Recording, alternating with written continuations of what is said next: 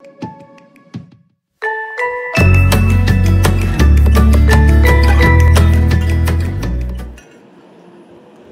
Friends, இன்றைக்கி நம்ம பாவக்காய் பொரியல் வந்து திருநெல்வேலி ஸ்டைலில் வந்து எப்படி பண்ணுறதுன்னு பார்க்கலாம்.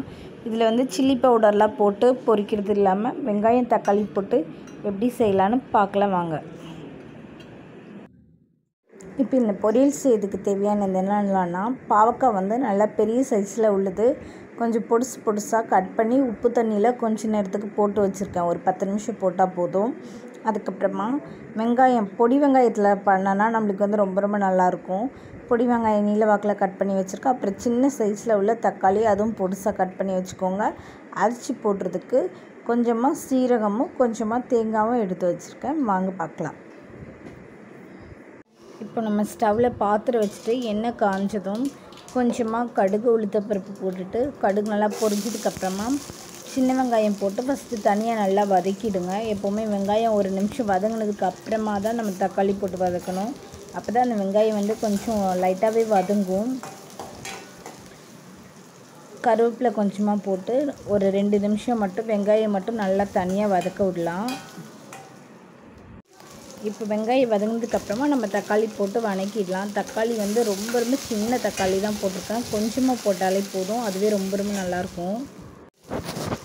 வெங்காயம் தக்காளி வதங்கிறதுக்கு தேவையான உப்பு போட்டு நல்லா வதக்க விட்டுருங்க. இது கொஞ்சம் வதங்கினதுக்கு அப்புறமா வந்து நம்ம பாவக்காய் சேர்த்துக்கலாம்.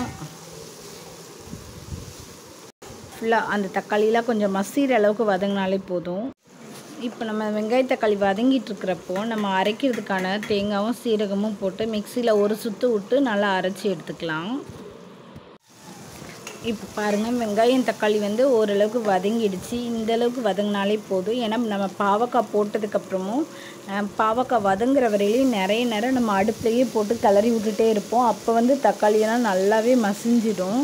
நீங்கள் இந்த பாவக்காய் வந்து உப்பு தண்ணியிலேருந்து நல்லா கழுகி போட்டுருங்க. இந்த பெரிய பாவக்காய் வந்து எப்போவுமே நல்லா கசப்பு இருக்கும். நம்ம வந்து பாவக்காவை வேக வைக்காமல் இதே மாதிரி எண்ணெயில் வந்து வதக்கி எடுத்தால் தான் அது வந்து ரொம்ப டேஸ்ட்டாக இருக்கும். நம்ம வேக வச்சுட்டு பாவக்காவை போட்டோம் அப்படின்னா அந்த கசப்பு இல்லாமல் இருக்கும். ஆனால் டேஸ்ட் வந்து ஒரு மாதிரி சப்புன்னு இருக்கிறாப்புல இருக்கும்.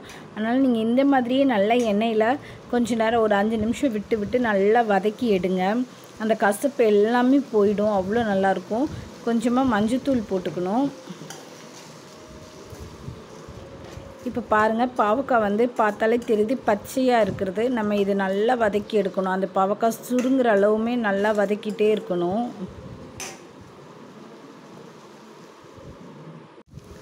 இது பார்த்தீங்களா, இப்போ வந்து பாவக்காய் நம்ம ஃபஸ்ட்டு போட்டதை விட கொஞ்சம் நல்லா சுருங்கிடுச்சு.